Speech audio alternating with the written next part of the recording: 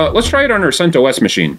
Let's try it on the CentOS machine. Now, the CentOS machine is going to be a little bit different because this one doesn't have that /etc/network/interfaces file. It still calls it ETH0, but it doesn't have the /etc/network/interfaces, right? If we try to cat out /etc/network/interfaces, you see it's like no such file or directory. This is not a thing that exists in this type of distribution. It's like, okay, so then where is the magical file that I need to deal with? Well, let's first look at the directory, because the answer is there's actually multiple files. Okay? There are multiple files that are important when you're working on a CentOS machine. So let's first just look at the directory. All right, so we can look at the directory doing an ls, right? And the magic directory that we want to take a look at is inside /etc. So /etc/sysconfig. sysconfig, so /etc/network-scripts. Okay, so /etc/sysconfig/network-scripts. I'm going to ls that directory out. Let's take a look at it. And you'll see inside this directory, there's actually multiple files in here, whole bunch of files. And the way that this particular networking service works is that it actually has one file for every interface. So you notice there's a bunch of these ifcfg files. There's ifcfg eth0, ifcfg eth1, ifcfg eth or lo for the loopback. Like, each interface actually has its own file dedicated to it. Whereas the interfaces file, what we were just doing on Kali, that was one file to manage all of the interfaces. I could just go type them all in the same file. This one, they get their own file. So you got to be real careful with which interface do you want to reconfigure.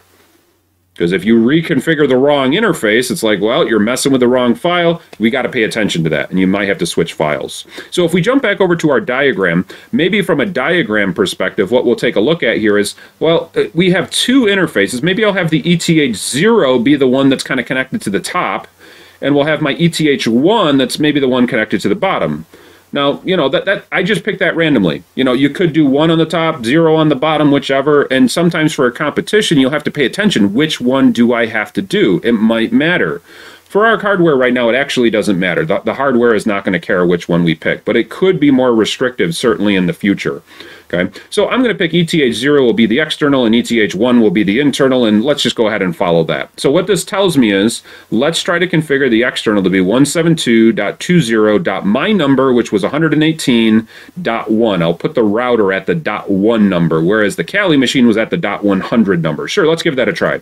All right, and so we're going to want to go into that file there on the CentOS machine.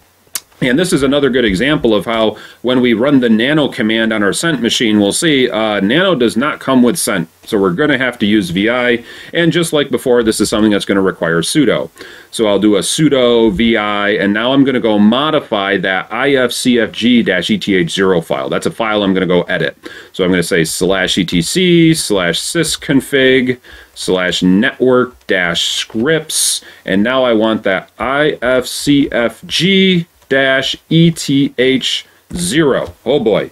Okay, so remembering some of these file paths will be critical on competition day to be able to do this effectively. And it's like, okay, go ahead and type in your password for the sandbox user. It's just password for now. It's like, okay, fine. And here's the file. All right, so the file is there. The file should already have stuff inside it. If you got a blank file, you type the file path wrong.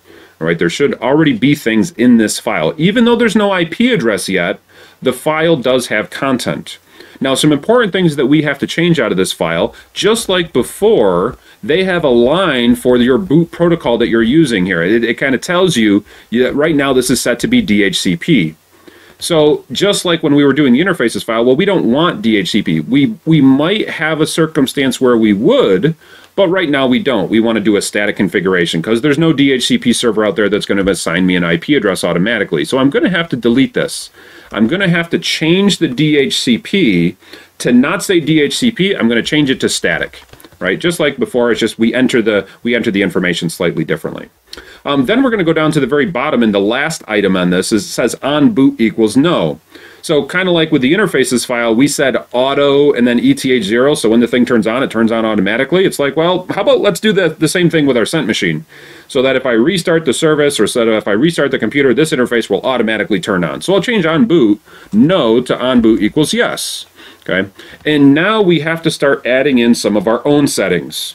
Okay, so our minimum, just like before, is we had to add in an IP address and we had to add in a net mask. All right, so let's go ahead and add those items in.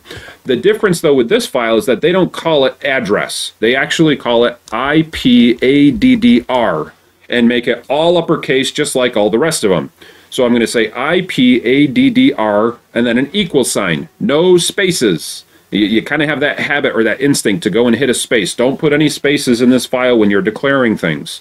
So I've got my IPADDR equals. Now let's have it follow the diagram. And it said over there, we're going to do a 172.20.118.1. This one was going to be the 172.20.118.1, at least from my particular interface. Okay, fine. All right. Now let's also go in and add in that net mask.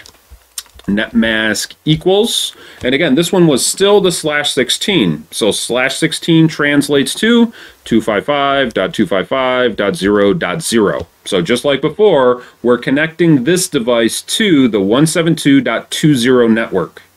All right, that's really critical to understand. You're connecting to the 172.20 network. I will be device number 118.1. So my cent on the external side here is going to be the 118.1, whereas the Kali is the 118.100. They're different devices on the same network. And this is the minimum configuration necessary, at least for now, to get things working. All right, you just have to put in an IP address and a net mask. As you start needing other networking details and the problems become more complex, yeah, we'll go back through and add some of that stuff in later. But at least for now, that's pretty good. Okay, so I can hit my escape and then :WQ, right? You remember how to use VI? Hit I to go to insert mode and then escape :WQ to be able to write and quit your changes. Okay, hopefully you open the file with sudo. If you didn't open it with sudo, you'll have to quit out of the file and go back in it and use sudo to actually go and make the changes. Did my IP address change? Right, if I do an IP space A, did it actually change? It's like, no, the change has not taken effect yet because I haven't restarted the service. All right, so how do you restart the service when you're on a Cent machine? It's like, well, I still have that sudo and then systemctl. I'm still going to do a restart, but this time the name of the service is different. Okay, the service that's actually managing your networking on a Cent machine is not networking. It's just network. So a lot of people obviously get those confused. You type in networking, right? If we try networking, it's going to yell at us and say, that's not a service. So if you ever get that message, failed to restart, unit not found, it's like, well, you typed the name of a service that doesn't actually exist. All right, so yeah, the name of the service, of course, on our Cent machine, it's just network. So sudo systemctl restart network. Let's give that a try. And it kind of pauses for half a second and then goes back. Let's check our IP space A. And it's like, hey, now I've got an INET address, right? Internet address, IP 172.20.118.1, right? And I've now brought this particular machine online to be consistent with the external side of the networking diagram. Let's do it again for that was for ETH0. Let's do it again for ETH1.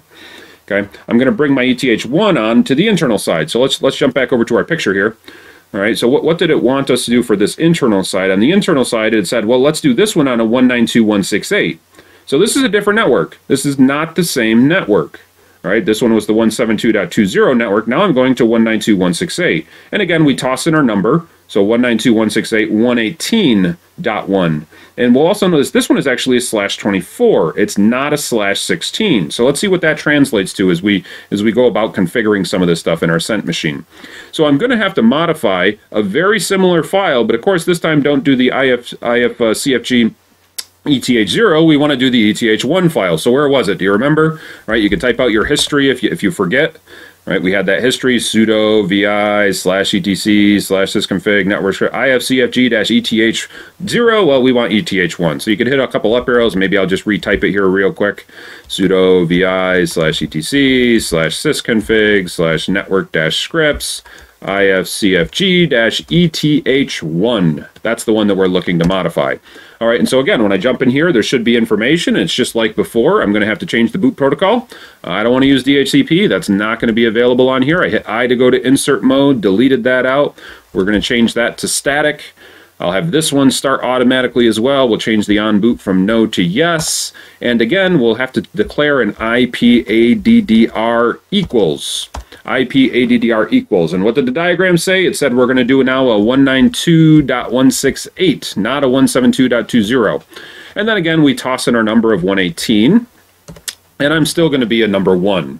All right, so 192.168.118.1, that's what we were configuring this side to be.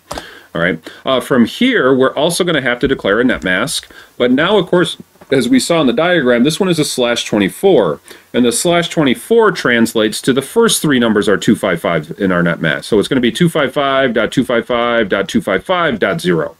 So again, what this tells you is the first 3 numbers in our IP address are the network. So you're not connected to the 192.168 network. You're connected to the 192.168.118 network, and you are device number 1 on that network. That's what the 0 means. The 0 means that that is the number for your device on that network. So it can communicate with other devices that are on the 192.168.118 network. Okay, it's not on the 172.2.0 network, at least not this interface. But this is our minimum changes we have to make to this file. So let's hit our escape :WQ. It's like, did my changes take effect yet? If I run my IPA, it's like, no, they didn't take effect yet. I got to restart the service. So let's do a sudo systemctl restart network. And when I hit enter to that, it'll pause for a minute, hopefully not give any errors, and say, yes, okay, now we can go about taking a look at our interfaces here. So this is the important thing to understand, is that because this has 2 interfaces, my CentOS machine has 2 interfaces, it's actually connected to both networks at the same time. So this computer could send signals to the 172.2.0 network. It also could send signals to the 192.168.118 network. And of course, that's the whole point of a router, right? If we jump back over to the picture, the whole point of the router was it's going to be able to communicate across both networks. Traffic could go one way through it, traffic could go another way out. At least that's the whole goal once we actually get the router configured. We haven't got the router fully configured yet. Just because the IP addresses are there does not mean the router's ready to go. There will be other things that we'll have to do in a future lesson to be able to cover that. But this is how we can at least bring the IP address online for this particular machine.